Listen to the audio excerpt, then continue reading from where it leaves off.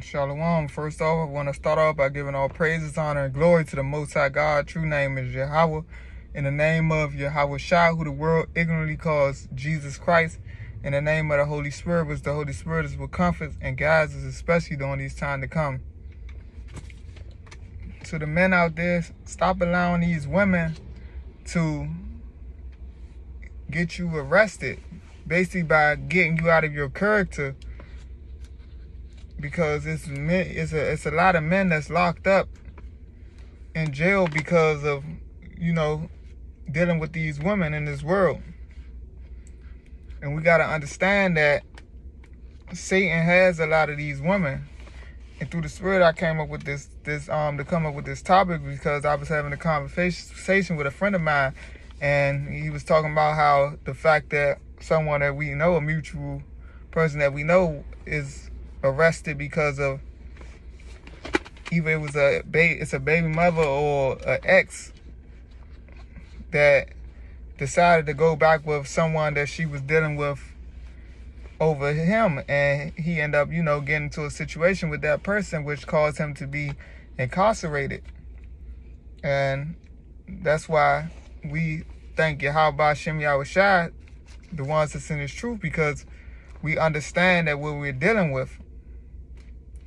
And me, I know I'm young, but before I came into this truth, I had experience with, a good amount of women to basically get experience to understand their ways and also run it through the scriptures to, when coming into this truth, that's why that's one of the things that boosted my belief in these scriptures, because I never read the Bible for real before then. And basically, if you get the understanding of this Bible, you realize that it teaches you the reason as to why we go through the things we go through with these women, and it tells you, the ways that how you should deal with them. But it also includes the ways that we were supposed to deal with the woman that caused confusion before we disobeyed the Heavenly Father, Yahweh, and he put the curses on us. So we can't fully, implement our laws because due to our disobedience, the Heavenly Father, like I said, put the curses on us written in Deuteronomy 28, verses 15 on down, and he delivered us in the hands of our enemies. So this is not our kingdom. This is not our rest. So we can't do all the righteous acts written in the scriptures. So as of now, we're supposed to rehearse the righteous acts, but use the world and not abuse it. Basically, we got to use wisdom while in captivity.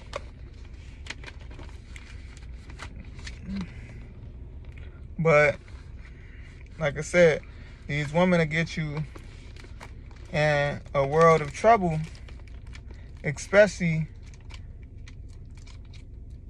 because of the ways that the devil that the Bible speaks of, which is the so-called white man, who forefathers Esau, Edom, the way his laws are set up, it will cause a man to be incarcerated dealing with these women and their wicked ways.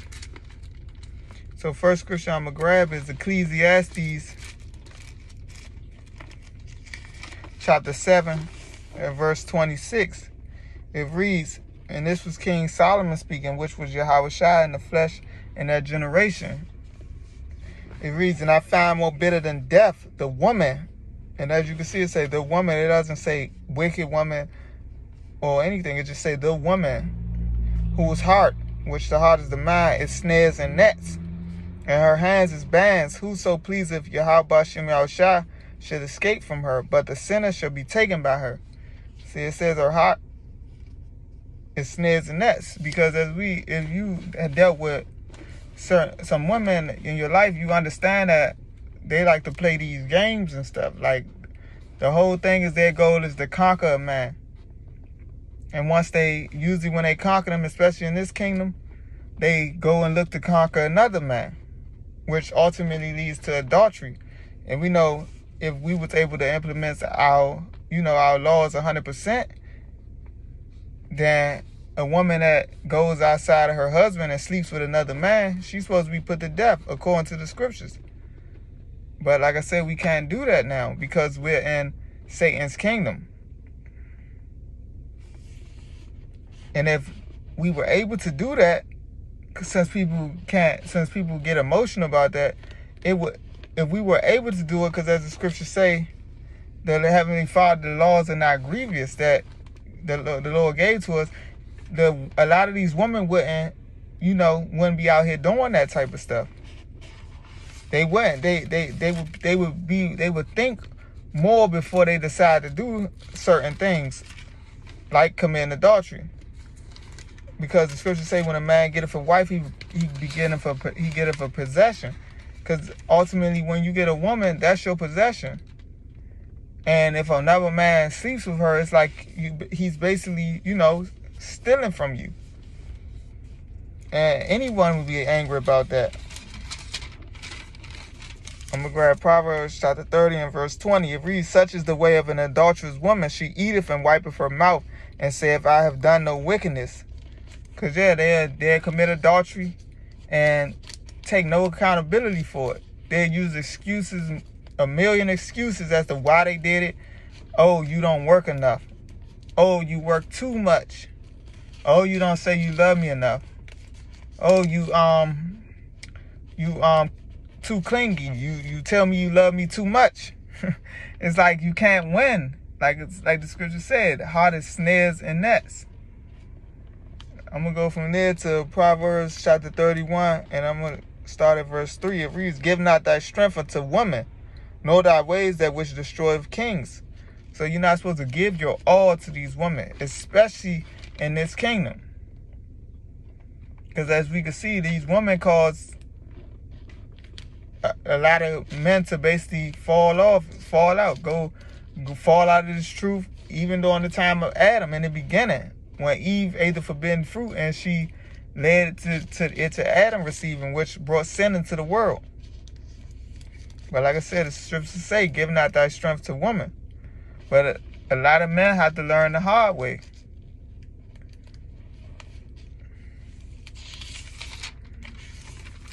I'm going to jump back there. And like that's one of that ways is basically one of the ways for some men is to be incarcerated. I'm going to go from there to Proverbs chapter 6 and verse 26. So there's plenty of scriptures you can grab, but I'm just going to grab a few. Proverbs chapter 6 and verse 26. It reads, "For by means of a whorish woman, a man is brought to a piece of bread." Because you'll go broke trying to please these women.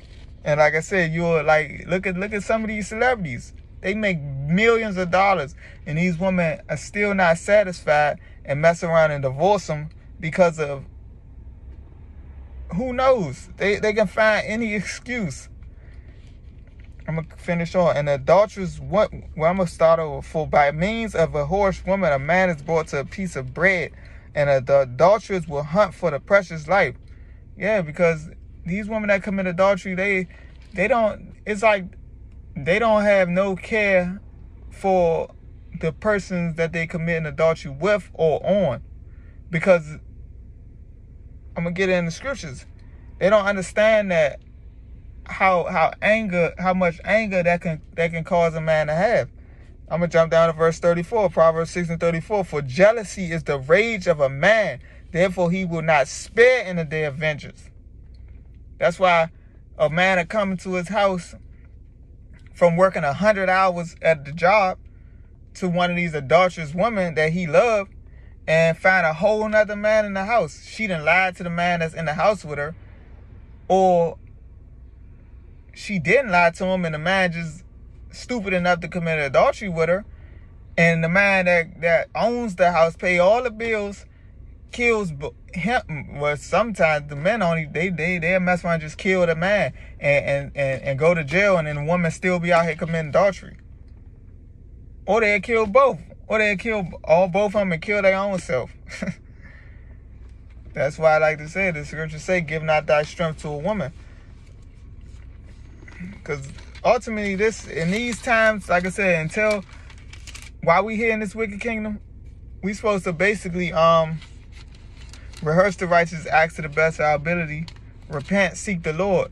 We supposed to be basically doing the work of the Lord, basically pushing this truth so that we can get out of this kingdom. Because our Lord Yahweh Shem Yahushua, the Heavenly Father Yahweh, is going to send his son Yahushua to destroy this kingdom, and also use his sword, which is, the missiles from World War III that's going to kick off. But I'm going to get Ecclesiastes chapter 12, verse 13. It reads, let us hear the conclusion of the whole matter. Fear Yahweh Shem Yahushua and keep his commandments, for this is the whole duty of man. And we know, like I said, as of right now, we're supposed to be doing the work of the Lord, pushing this truth. And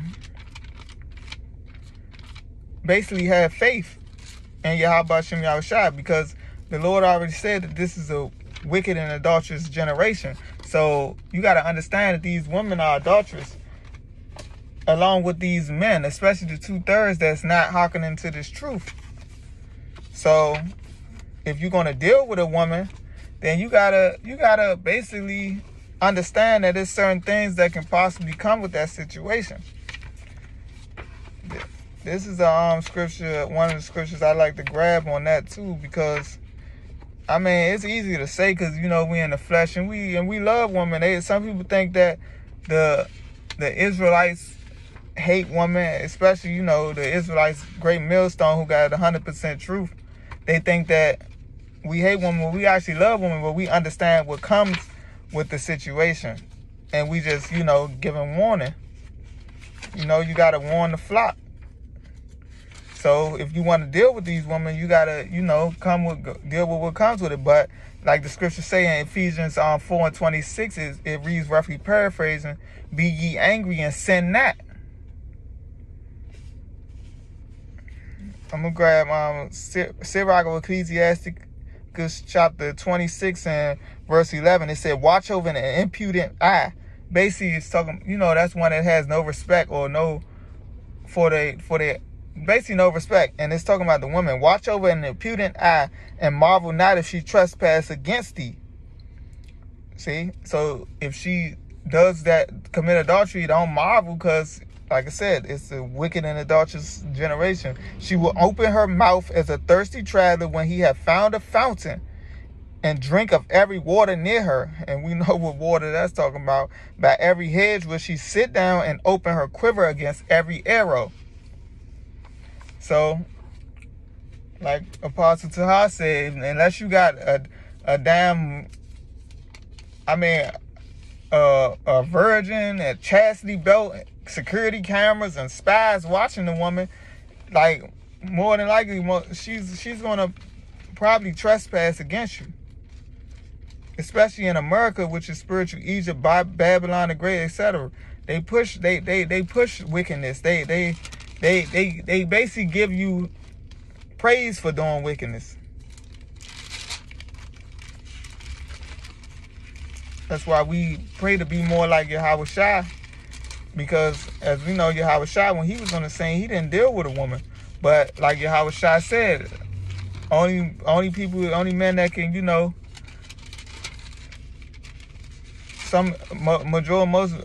most men that can do that is they got to have a special spirit, a gift from Yahweh Shem Yahushua to be able to, go without dealing with a woman. And the Apostle Gabar and some of our elders say that they're not dealing with women. They're going to wait for the kingdom. But I'm going to grab 1 Corinthians chapter 7 and verse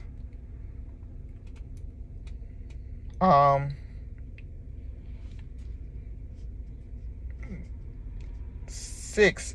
This Apostle Paul speaking. It reads, but I speak this by permission and not of commandment. For I would that all men were even as I myself, but every man have his proper gift of Yahweh Shem Yahushua, one after a manner, and another after that. I say therefore to them married and the widow, it is good for them if they abide even as I. But if they cannot contain, let them marry, for it is better to marry than to burn. So Apostle Paul was basically saying that he would rather that a man not deal with a woman just like him, but like I said, like him and Yahweh Shah said that you will have to, have a spirit on you to be able to do that from Yahweh Hashem Yahweh Shah.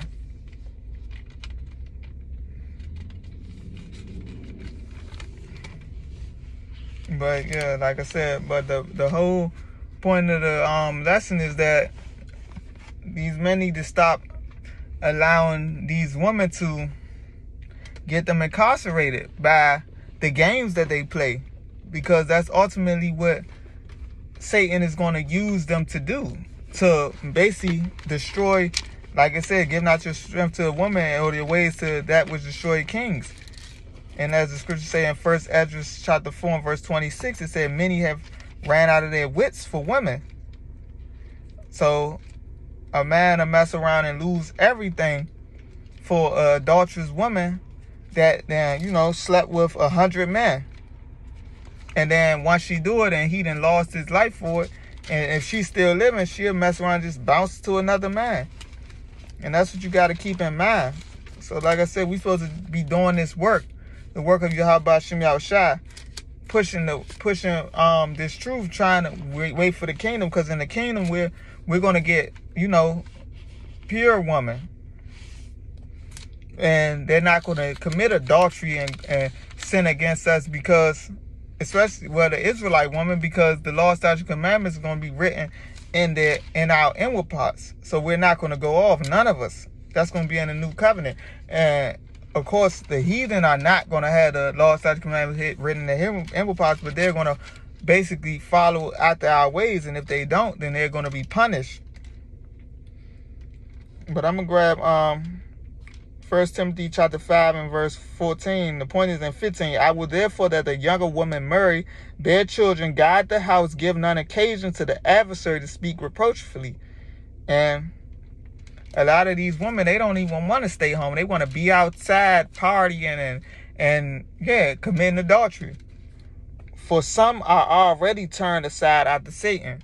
So, like I said, the whole point is that Satan is going to use the woman, the weaker vessel, because he wants the men of the Lord to fall out and not push this truth. But, of course, we know that the Lord is going to deliver the elect of the nation of Israel, which the Israelites are the so-called Negroes, Latinos, Native Americans, and the Israelite foreigners that look like the heathen but are not, because their father's seed line traces back to one of the 12 progenitors of the 12 tribes of Israel. The Lord is not going to let the elect men be deceived by these women to be destroyed. Because a lot of these men, a good amount of these men are going to, when that Charagma come out, the MOTB, they're going to take it because they're going to want to continue to make money and, buy and sell to please these women or feed their family, feed their woman. But as the scriptures say, the Lord said, if you love your family, love your woman, anything more than Yahweh Hashem Yahweh Shah, then you're not worthy of the kingdom of heaven. So, like the scriptures say, if you take it, you're going to be destroyed. So, like I said, we're supposed to be married to this truth. Stay focused to this truth. Not focus on these women. If the Lord sends you a woman, okay, deal with her accordingly. But as far as putting her before this truth, that's a big no-no. Because then, ultimately, the Lord can allow that woman to pull you out of this truth, and then you end up being destroyed anyway. Because we know, as the scriptures say, you fall out of this truth. It's better that you didn't know the truth, because then the demons, stronger demons, hop on you, and then you be bugged out. You mess around, fall out of the truth. For a woman, the Lord put the spirit on her to leave you, then you just out there looking stupid. Because the Lord controls all. That's what people don't understand. Proverbs 20 and 24. The man's goings are of the Lord. And that includes these women. Everything is of the Lord. The Lord's spirit, incorruptible spirit, is in all things. So you choose anything outside of the Lord if you want to. And then you want to feel the wrath of the Lord. And like I said, it's a fearful thing to fall into the hands of the living power. But that's all I got. Call Elohim La Yahweh Ba'Hashem Yahushua Ba'Hashem Rakakwadash. Double honor to our apostles and elders of Great Millstone, teaching rule well with truth and sincerity. And salutations to the hopeful elect. Shalom.